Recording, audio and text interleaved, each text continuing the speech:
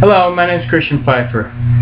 Oh, wait a minute, you already know my name. But yeah, anyway, I'm back now to do another YouTube video. I know it's been several months since I've done my last YouTube video, but I've been busy since then. I was trying to form another band at the time, and that fell through. Then I joined another band, and we were good, but that fell through. Don't ask me why, but yeah. But yeah, all in all, I've still been playing. I've still kept up. As you can see, I have a new guitar. My old Strat is now retired. I put it, it's in the closet. I take it out every once in a while, you know, like if I need a spare guitar for a gig or what have you. But yeah, it's a Epiphone Les Paul Standard Pro. It has coil tapping, so that way you can get like that bright, a little lower, right? Then, of course, you can cut off some. You can get a single coil sound, double coil, single coil, humbucker, single coil, humbucker. It's a great sounding guitar. I think it's amazing sound. It's rich. Hear that? And also, I got a new amp, Egnator. I know you can't see it, but maybe. Well, that's as far as I can get the computer to reach. It's plugged in. So yeah, but yeah, it's an Egnator 40-watt tweaker. It's really good. Great sound, amazing. And also, I got my new, well, not new. This is my old crate amp that I use for all my previous electric videos on YouTube. But yeah, anyway, what I did was I plugged the two amps into each other and had them run in sequence, so it gets a real nice crystal sort of sound. And one thing, I turned this amp all the way up, my little crate amp all the way up. I know you can't see it, but still. So I turned it all the way up with this on about low volume, but the gain is halfway up on the Egnator on the first channel, Egnator 340, so it creates this really rich sort of sound. No pedals involved at all. I mean, it sounds really good. I mean, it just sounds really good. And then, of course, also I have a wall-up pedal, which I bought a little earlier.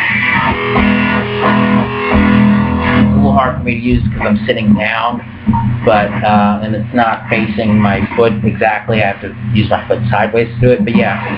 Anyway, for this video, I'm gonna do a jam. I'm gonna do a blues track. I'm going to play over a blues backing track. It's really cool.